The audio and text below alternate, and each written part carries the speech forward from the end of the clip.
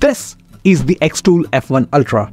It combines the best of both diode and fiber lasers. Over the past month, I've spent hours with this laser and I'll show you the things I learned that you should consider before you decide to get this. I'll show you what I discovered under its hood and how it stacks up against regular fiber and diode lasers. Also, stick around to see the tests and comparisons. Welcome to Milopine Lasers. Before we start, the F1 Ultra was sent to us by xTool for testing, but this is not a sponsored video and I have included my honest opinions as much as I can. The F1 Ultra looks exactly like an enlarged F1, but this is an entirely different machine. The F1 has a 10-watt diode and a 2-watt infrared laser, whereas the Ultra has a 20-watt diode and a 20-watt fiber laser. If you look at the size side of things, it kinda looks like a coffee maker and weighs around 32 pounds. With this, you get a work area of around 8.5 inches by 8.5 inches, which is on the higher end when you compare it with other galvo fiber lasers. You also have a vertical clearance of around 8.5 inches, but the maximum height the lens can focus on is around 6 inches. The shield that covers the front and sides block the scattered laser just like on the F1, but this time around there is no switch to disable the laser when it's open. So you can leave it half open to get easy access. This might not be good with respect to safety, but I prefer it this way. When you want to do repeat jobs, you can leave the shield open and quickly swap workpieces. The chassis is all metal and sturdy, and the plastics have a good fit and finish. The base plate is all metal, however, you cannot remove the base plate like you could on the F1 for handheld engraving. Even if it had a removable base plate, the machine is quite heavy. On this side, you have the big red E-stop, the ports for connecting the accessories, thumb drive and to the PC. On the rear, you have more ports. This one is for the fire safety kit from xTool. Then you have more ports for accessories like foot pedal, USB safety key and the display port. Which brings us to the display. You get a controller with a display. You can move the head up or down with these buttons, and if you have any job loaded onto the controller, you can run framing with this button and start the job from the controller itself. You don't need to run back to your computer each time. You also get this foot pedal and a button that you can use to run repeat jobs. You just fix this L-shaped jig on the work area, load your workpiece and press the pedal. Swap the workpiece, repeat. Coming to the laser side of things, you have two types of laser here and both are 20-watt ones. The fiber source is placed on the back and the diode source is on the top. The laser beam from the source comes into the galvo head, which is a clever little setup. Inside the galvo head, there are two mirrors attached to motors. These motors adjust the angles of the mirrors, and even a slight change in the mirror's angle can result in a significant movement of the laser beam. This precise control is what makes galvo-style lasers so fast. If you look at the diode laser, it's a 20-watt unit. You can use this for engraving and cutting on materials like wood, leather, paper, some acrylic, fabric and glass. The other is a 20-watt fiber laser. Now, I had my doubts. I thought xTool had stacked up infrared diodes to get the 20-watt power. So I opened up the machine and inside you have a 20-watt fiber laser unit from Breakers Lasers, which is a popular fiber laser source manufacturer. The fiber laser is mostly for metals and for plastics. Another cool thing you can do with the fiber laser is 3D engraving, which is also called embossing on metals and slate. Here you remove material layer by layer to create a 3D pattern. It's kind of like the opposite of 3D printing where you add material layer by layer. If you want to learn how to do this, I would be making a tutorial video soon, so make sure you are subscribed to the channel. Before we jump into the features, let's take a look at some of the tests I did.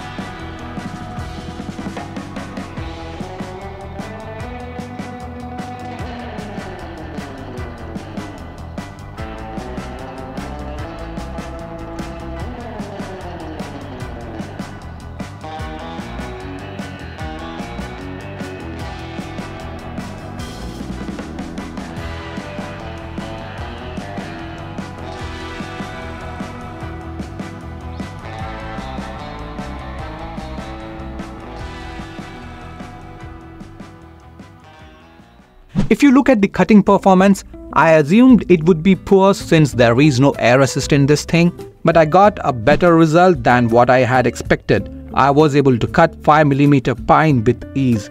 The maximum cut depth I got is about 9mm on pine wood.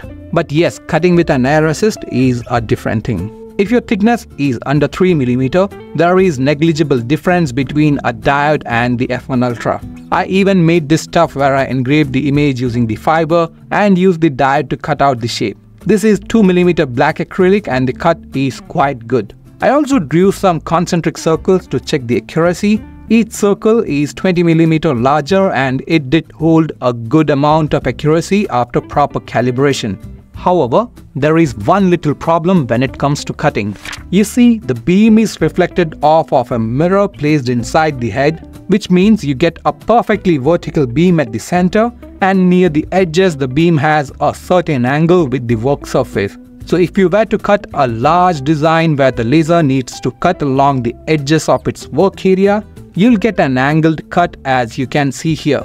This is the case with all galvo-based setup, but for thin materials this is totally negligible.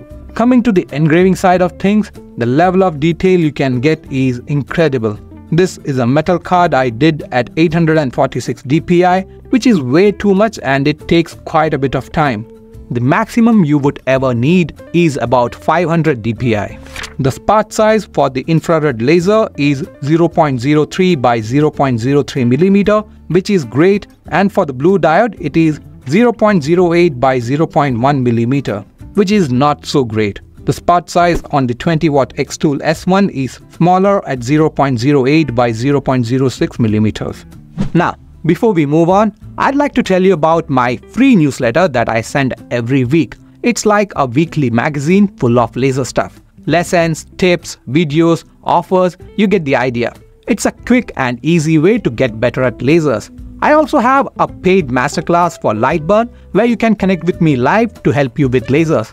If you're interested, the links are in the description. The F1 Ultra is a feature-packed laser. You get a maximum speed of 10,000 mm per second, which is way faster than your typical diode lasers that max out at about 400 mm per second. The framing speed is 24,000 mm per second, with which you can get a live preview of your design for accurate positioning of your workpiece. The biggest feature on the F1 Ultra is perhaps the camera. You have a camera facing the work area that you can use to capture an image of your workpiece and then modify your design to fit on it. The camera can also measure the height of the workpiece pretty accurately for autofocus. If you want to manually focus the laser, you can use the up-down button on the controller till the blue and red dots overlap on the workpiece. There is another cool thing here. When you move the laser up or down, the controller on the machine sends the measurement back to XCS and you can see the height the laser is focused at. The software then uses this measurement to adjust the image from the camera to give you an accurate representation of the workpiece on screen. There is something else that you can do with the camera. Let's say you have multiple identical pieces that you want to engrave. You lay them out on the work area, use the camera to capture the image and then place the design on one of the work pieces, and the software would adjust the design to fit all the other pieces. Even if the workpiece is rotated a full 180 degrees, XCS will rotate the design to align with the workpiece. This is quite an innovative feature that they have developed. But if you have the time, you can use a jig like this to engrave them one by one with perfect alignment. Now, the next big feature of the F1 Ultra is the conveyor feeder. The conveyor feeder is a separate purchase and costs about $500 on pre-order. The conveyor is for batch production like engraving keychains or business cards. You drop your blanks on one side and you collect the engraved pieces in a box on the other end, just like in a factory. The way the F1 Ultra does this is you capture the image of one of your blanks and then place your design on it. There is a catch though.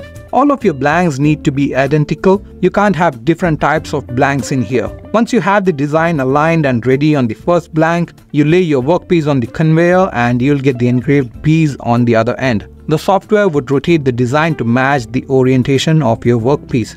However, something that I found missing here is that there is no variable text or mail merge. Let's say you have a bulk order from a hotel to engrave some keychains. So the keychains will have the logo and different room numbers on each. You can't do that as of now.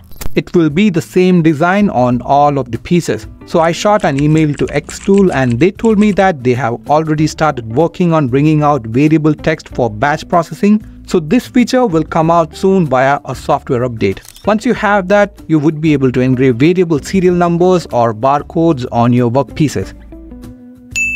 If you want to engrave on mugs, tumblers or rings, the F1 Ultra is also compatible with the RA2 Pro rotary or any rotary if you could find a way to connect it to the F1 Ultra. I also got the chance to test the air filter and it was way better than the air filter I was using till now. The capacity is quite good and it managed to remove all the odor when I was cutting acrylic. Apart from these, there are a couple of accessories you get with the machine. The first is the foot pedal for repeat jobs. Next you have a push button that serves the same purpose, and then you have the display unit. The display unit is a nice touch from xTool. You don't see this with traditional fiber lasers. You can load files onto a thumb drive and then frame and run jobs from the display itself, which means you don't need a computer always.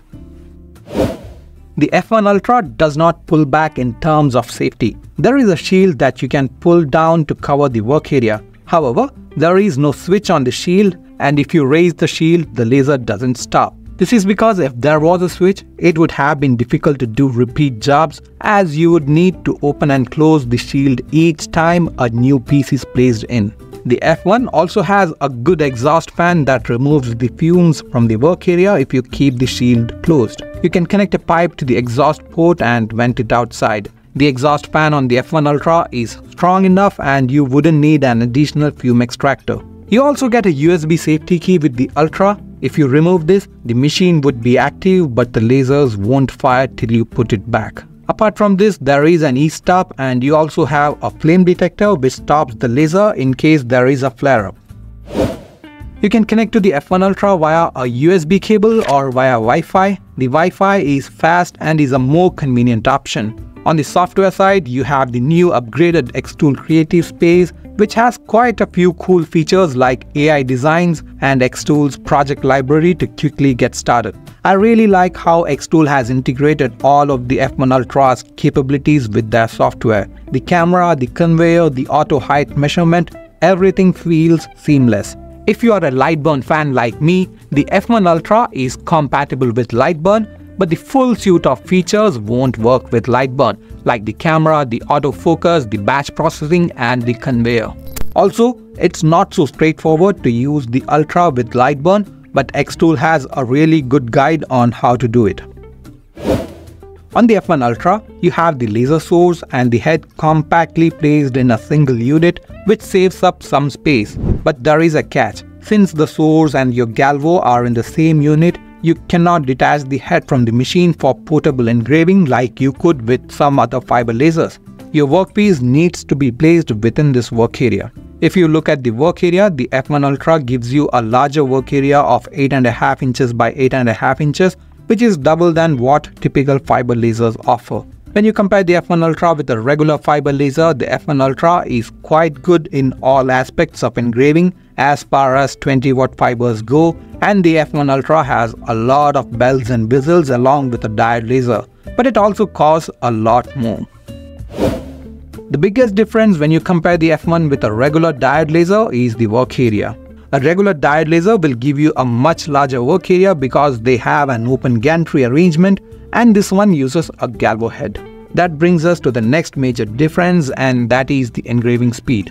A typical diode will have a maximum speed of 400 mm per second, but the F1 Ultra has a maximum speed of 10,000 mm per second, which is incredibly faster than any gantry style diode laser out there.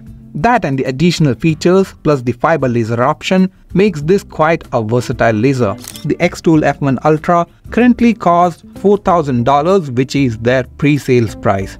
A regular 20-watt fiber laser will cost you around $1,600, and you can get a 20-watt diode laser for about $850. So if you were to get these separately, it would only cost about $2,500. But this would be without all the bells and whistles that the F1 Ultra offers. Also, the blue diode on the F1 Ultra would be much faster if you are okay with the limited workspace. In conclusion, the xTool F1 Ultra with its 20-watt diode and 20-watt fiber laser sources offer a blend of high performance and smart features. Compared to conventional fiber lasers, it stands out with additional capabilities like a camera, conveyor feeder, and batch processing. While its work area is smaller than typical diode lasers, its speed is 25 times faster, significantly enhancing productivity. However, this advanced functionality comes at a higher price point of $4,000 compared to the combined cost of around $2,500 for separate 20-watt fiber and diode lasers. This price difference makes the F1 Ultra particularly suitable for businesses with high production demands where efficiency and speed are critical. The ability to use both types of laser in one machine saves valuable workspace and reduces the need for managing multiple devices. For businesses that produce large quantities of identical items, the F1 Ultra's high throughput capabilities can offset the initial investment by saving time and increasing output. Conversely, for those with lower production needs, the higher cost might not be as easily justified. This is a good laser to choose if you plan on taking it to craft shows or where you create customized products live. Ultimately, the decision comes down to your specific requirements. If the F1 Ultra's power, speed, and advanced features align with your production goals and can significantly improve your workflow, it's a worthy investment. For those needing rapid, high-volume production with smart capabilities, the F1 Ultra is a good choice. If the F1 Ultra makes sense for you, you could use the link in my description to check it out. Usually, xTool comes up with some sort of discount program and my link might have a discount for you. So that's it about the xTool F1 Ultra. If you found the video helpful, leave a like and don't forget to subscribe. I'll be waiting for you in the next one.